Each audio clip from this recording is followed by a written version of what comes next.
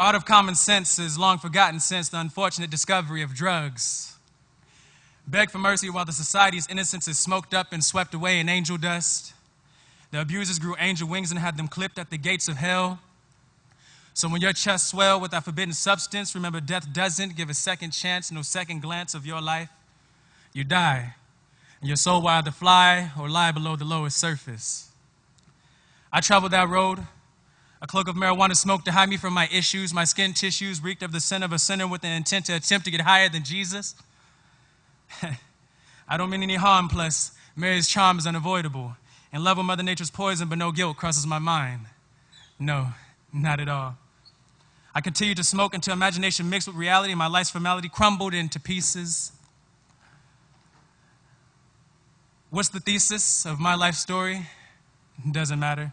I was drug influenced, so I barely graduated among other students. What would my life be like if I had been 14 and gullible, troubled and lustful enough to undress Mother Nature down to her herbal skin and breathe in my last breath of innocence, not knowing when to end because I'd forgotten where it begins?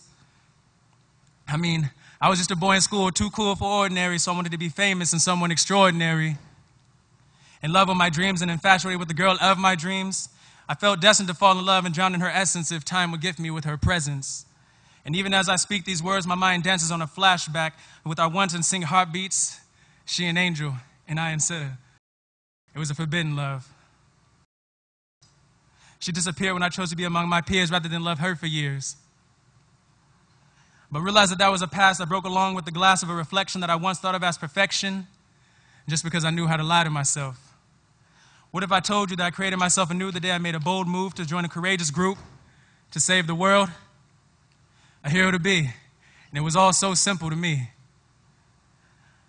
But I am but a poet on a selfless mission, a man of many words and many minds, and when I write on these many lines, similes kiss the page so sweetly. Ideas make love to reality and combust into metaphors, with words rather poisonous to hear. But how so when the ink bleeds and causes these pages to come to life, similar to the feeling of freedom? If I could just free many souls with these words that flow from the heart and unfold, I do it with a whisper and a kiss, and welcome you all to bliss.